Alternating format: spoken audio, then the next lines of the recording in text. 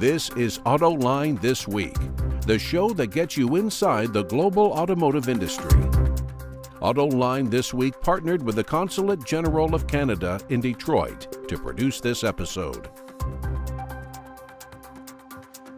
Hi, I'm John McElroy, and welcome to Autoline This Week. You know, starting a car company is a really hard thing to do. Even Elon Musk has admitted it's really hard to do. Today, we're going to be talking about Lordstown Motors. It's had its ups and downs, but we're going to get into the details of where it's headed. And that's because my special guest today is Edward Hightower. He is the president of Lordstown Motors. And Edward, thanks so much for taking the time to talk with me. Well, thank you for having me, John. It's great to be back. As I noticed, lots of up and downs. Boy, you must have a cast iron stomach to be able to take what's going on there. But first question, real easy. When can you start building electric pickup trucks? Well, as we announced in our most recent earnings call, we're on track to start commercial production, meaning vehicles we actually plan to sell in the third quarter of this year. And based on our timing on when we receive final certification from CARB, FMVSS, and EPA, we expect those vehicles to go on sale by the fourth quarter of this year. So it's getting very close. It's been a very long road, but we continue to build pre-production vehicles. We continue to test those PPVs. And as you know, with any launch, it's all about finding issues and resolving those issues, not just with the vehicle, but with the supply chain. So we're very excited to be getting very close to getting our customers in these vehicles. Hey, wait a minute. You said you need EPA approval. This doesn't have an internal combustion engine in it. I thought EPA just measured, emissions coming out. Why do you need approval from them for an electric truck? Yeah, I mean, there's all sorts of certification, and the vehicle has to show that we're meeting all of the local regulatory certification and homologation requirements for this market. So we will meet those, and we're on track to do that. That's great. So go through a little. I don't want to get into too much detail here, but sure. Lordstown Motors had the plan.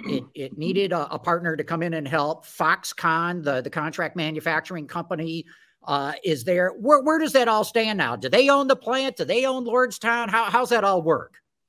Yes. Well, no, great question. Just within the last week and a half, we closed on our asset purchase agreement. So Foxconn now owns the Lordstown, Ohio facility. And we have a contract manufacturing agreement for Foxconn to do the assembly of the Endurance at the Lordstown plant. And many of our employees are now transitioned to being Foxconn employees. Lordstown Motors, we still continue to exist as an OEM, but we're responsible for the design, engineering, industrialization, testing, sourcing, certification, homologation of the Endurance and other future products for our commercial fleet customers. So that's the structure. It's a more asset-light business model, John. It allows us to gain scale without having to fill that 6.5 million square foot plant all ourselves. And it really meets the ambitions of Foxconn, who after being successful in the consumer electronics business has big ambitions in the electric vehicle space. So it's a great partnership that we've been working very hard to get to the point where we close these agreements, and we're excited about the future to work together on both of our EV ambitions. Yeah, I think that's a real smart way to go as a startup. Go asset light. Let Foxconn own, all the big industrial scale of things, and you guys just have them build trucks for you.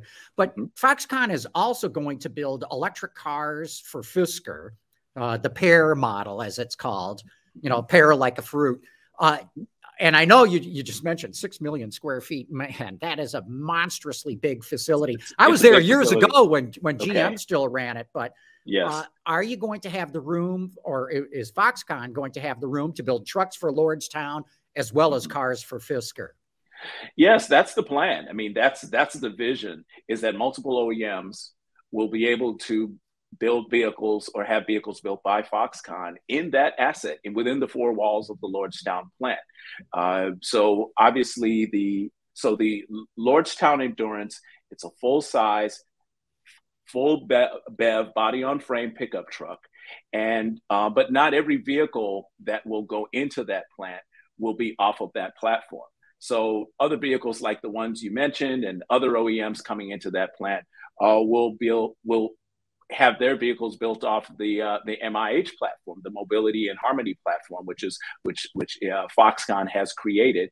And that common bill of process, if you will, that common manufacturing process, those common core components of the MIH platform will allow smaller OEMs, niche-focused OEMs like ourselves and others that are there to achieve that scale, again, without owning the entire asset themselves. Very interesting. So it's not going to be the same vehicles or the vehicles going down the same line. There'll be separate lines. And is there going to be a separate body shop and paint shop for the different companies there?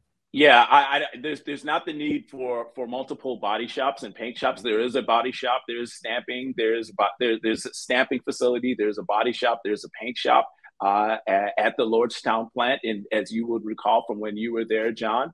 But when you have a basic architecture that follows a similar bill of process, you're able to build multiple different variants of that architecture under the same roof, and you're able to achieve that scale rather than having to do it alone. Yeah, very interesting on how you're all doing that. Before you got to the company, Lordstown, I think the original plans was actually to have the truck in production last year, which would have made it the first to the market with an electric pickup. Now Ford's out with the Lightning, Rivian's out with its pickup truck, the R1T. Has Lordstown missed its window of opportunity here? No, I don't think so. I think the market will be able to, there'll be far more demand than there'll be supply for electric full-size pickups in the near term. And we're very proud of our truck. We're very proud of the handling. The in-wheel hub motors gives the vehicle a very responsive, powertrain and driving experience. The wheel hub motors also allow us to have the vehicle to be very maneuverable and have exceptional handling and a quite tight turning radius as well. So we think there's a space for our product in the marketplace, and we're excited to get it out there. The customers who have driven it are all very excited about it, and we think they're going to love it once they're in it. So tell us about your customers. How many do you have? How many of these trucks do you think you can sell? So we haven't announced who our specific customers are, but we are starting with limited production in 2022.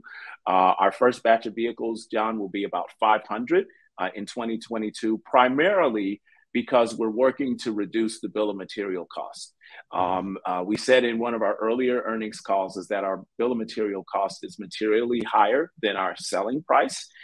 So we have a number of actions planned, investments in hard tools, and VAVE projects, or value analysis and value engineering projects, that will allow us to reduce the cost of the vehicle without taking away from the customer. But that will require additional investment and time. So as we launch the product, we're going to keep the volume at the smaller level that we said just initially, until we can implement all of those projects, and then we'll focus on scaling.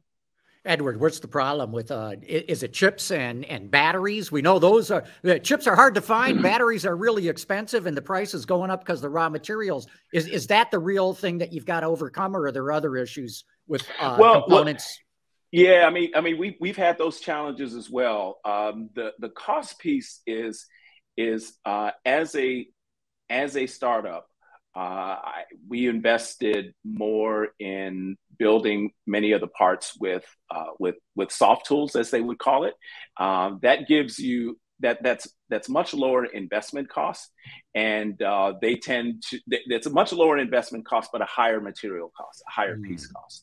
And when we get to the point where when the vehicle is launched and we can make the investments in the hard tools, that's going to drastically lower the cost to produce the vehicle, without taking any content or taking any features away from the customers.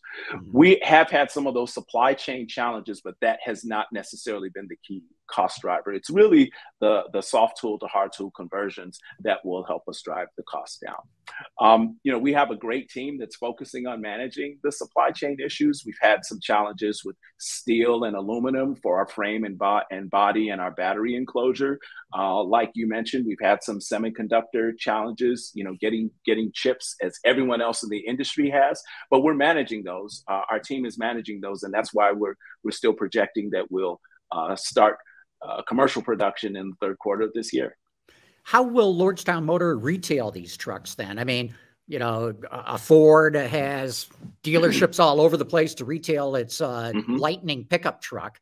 How is Lordstown going to retail them and also provides service and after sales kind of work on the trucks? Yes, well, we'll have partners. We'll have partners for the service of the truck that we've announced. But our sales, we're going to have as we're commercial fleet focused, don't expect to see a chain of Lordstown dealerships around the country. We're going to have a few select strategic customers that will be that we're targeting for our buyers of the first Endurances. Customers that actually use the vehicle for work, customers that want to show an improvement in their carbon footprint, and we think just from the initial feedback, will really love driving the truck and the attributes it has, both from a hardware and software standpoint. We've recently seen Rivian raise the price of his truck, I think by $10,000 or so. Others are saying it's going to have to raise it even more. Where do you guys stand on the price of your truck, and can you hold to that? Yes. Well, our price that we've announced is approximately $63,500. That's our launch price with an option package on it. So it's not a stripped down vehicle, and we're going to build that one configuration for this first batch of vehicles that we're focusing on, and it's important for us to get out in the marketplace. We realize that we're you said it yourself. There's been a lot of ups and downs, and we're showing that as a team, and we have a very strong team now. We're showing as a team that we could execute. We're showing that we could deliver the product. We're showing that we could deliver the relationship with Foxconn, and the proof will be when we get the vehicles out in the hands of our customers in the fourth quarter of this year. Hey, you mentioned hub motors earlier. Yes. For the audience, if they don't know, that's where the electric motor is built right into the wheel. Exactly. You don't have motors inside the chassis and running shafts out to turn the wheels. It's built right into the wheel itself. Have you driven it? What's it like? I mean, I'm intrigued by this technology. Yes. Yeah. It's a joy to drive, John. And we know your studio's not very far from our R&D center. And so we can't wait to get you in one. But as you said, the vehicle has 4 motors. There's one in each wheel. So the torque is directly applied to the wheel, and it's about approximately 550 horsepower. And it's very responsive. The truck feels very light on its feet, and it's very responsive and agile on all road surfaces. I was with the engineering team back a couple of months ago towards the end of winter in northern Minnesota, and it was amazing how well the Endurance handled on snow, split muse surfaces. One wheel on ice, one wheel on the pavement, and even on a frozen bed of ice. The ability to control the torque to each wheel, in addition to a stability control system and the ABS system, it just makes it a very responsive and controlled driving experience that we think our customers are going to really value and enjoy. Who supplies the hub motors? We have a partnership with a company called Elafe, who is the original supplier of the motors. But we are actually going to be building the motors in the Lordstown plant. We have a wheel hub motor line that will produce the motors for all the vehicles that are built in the Lordstown plant. In addition, we still have the battery module and pack line in the plant to build the batteries for Endurance as well.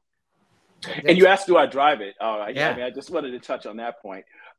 Every week, I'm out with the team, with the engineering team, driving the latest PPVs that were built in the particular week, and the latest software updates. So you may see us, John, over at the Meyer on Haggerty and 8 Mile doing a DC fast charge or a level 2 charge. You may see us somewhere on Grand River. So we're out, and I drive the leadership team and our engineering team. We're in the vehicles all the time, making sure that they're ready for our customers to take delivery in the fourth quarter. And of course, those locations you're talking about are not far from the studio right here. I'll keep my eye out for them. Yeah. You know, one of the things about hub motors is, you know, by packaging everything in the wheels, man, you free up a lot of space potentially. Were your designers able to take advantage of that and provide even more interior room and presumably carrying capacity in the bed? Yes, yeah, we were able to free up some space, you know, not just in the bed of the vehicle, but in the interior and in the front as well. So, you know, many commercial fleet customers rely on a toolbox for lockable storage inside the bed of the truck. Well, that takes up about 20 to 24 inches of bed space. You know, we have a standard, you know, bed, but you no longer have to add that toolbox for lockable storage, because you could put those tools in the front of Endurance. So we're very proud of that. You know, one of the questions I've always had about hub motors is they add a lot of weight at the wheels, as you know, the engineers call unsprung weight that's not supported by the springs, and that can adversely affect the handling of a car. But of course, you're getting rid of drive shafts and prop shafts and all that too. So how's that work out? How does the truck handle all that unsprung weight at each wheel? You know, as an old chassis engineer, I had the same concern as well, John. So I think your question is definitely valid. But when you look at the mass of the vehicle in proportion to the unsprung mass of the wheel, and the dynamics are just very sound. The truck has very stable, it's very sound wheel control over impacts on the road. The roll is very limited, with the center of gravity being so low in the truck and the roll center being high. You don't feel a lot of tip and roll as you're driving, and you know, you don't. The team, our chassis team has just done a great job of managing the additional unsprung mass that are in our wheel hub motors. So you will when you get the opportunity to drive it, you'll see exactly what I'm talking about. That's great. That's terrific. It's a breakthrough. I mean, you'll be the first ones that I'm aware of in production with hub motors. Yes. Yeah, we're very excited about that. Yeah, and I can't say it enough. We can't wait to get customers in this vehicle. So let's talk about future product, because you brought it up yourself. I wasn't aware you're working on future products, and nobody likes to give away future products, but what can you tell us? Sure. Well, I mean, we've announced publicly that part of the transaction with Foxconn was the formation of the MIH EV Design joint venture, in which, in partnership with Foxconn and their MIH platform, which stands for Mobility in Harmony, it's a basic vehicle architecture. It's a electric vehicle architecture, hardware and software and hardware component set on which they are going to work with OEMs, not just Lordstown, to develop EVs that can be built off of that component set and out of the Lordstown, Ohio plant, and potentially other Foxconn EV plants in other parts of the world. So, as you know, John, by sharing the basic architecture, so that could be the motors, the pack, the front suspension, the rear suspension, the different modules, the inverter, etc.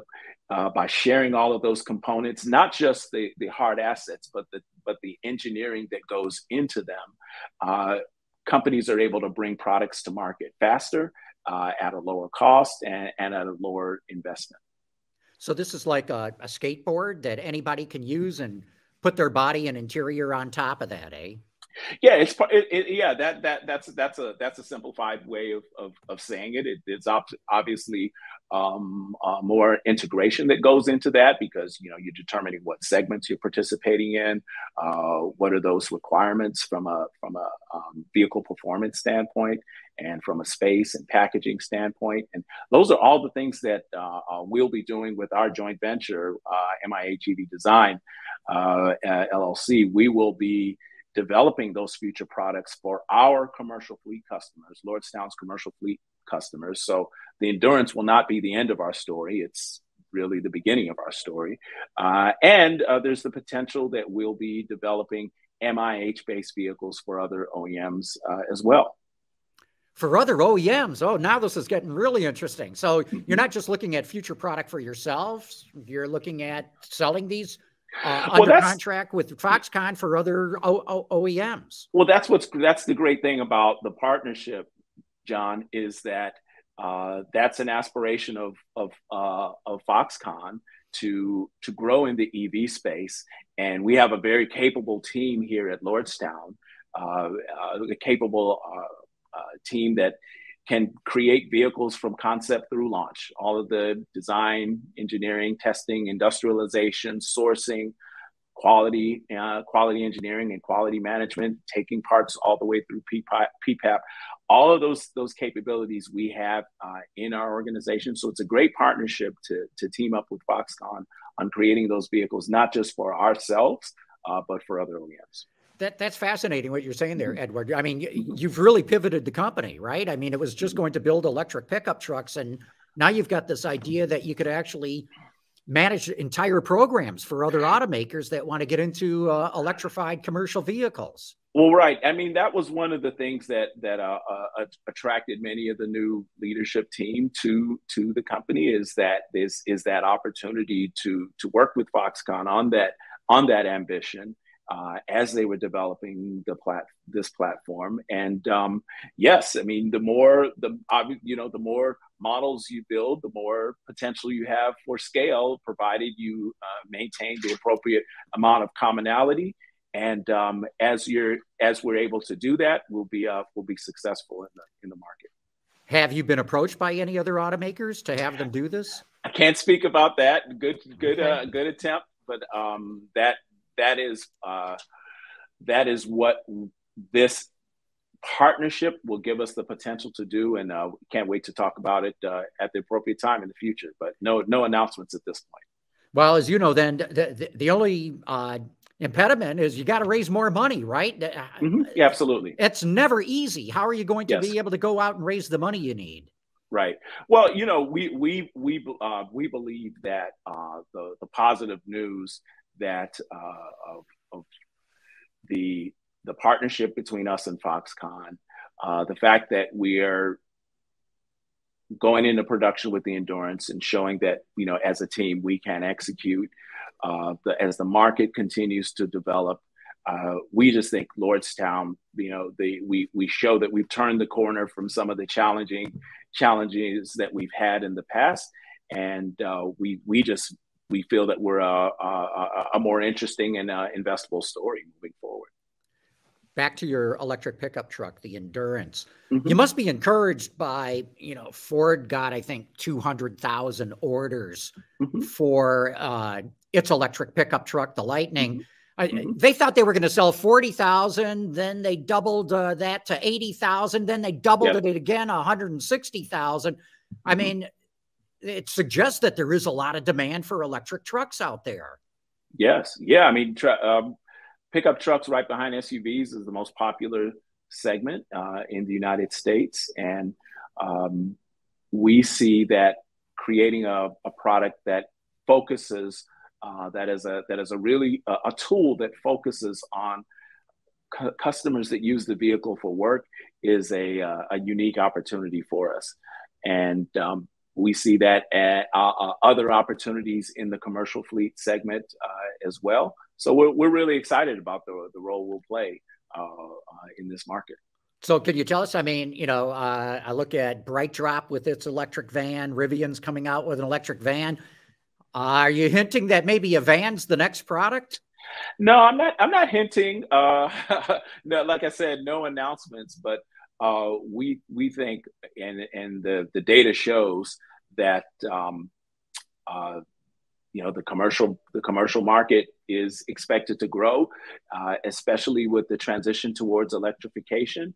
If you look at the compound annual growth rates of all commercial vehicles, whether they be pickups, vans, chassis cabs, SUVs, what have you. I mean, those are some very strong CAGR numbers if you project it over the next decade or so.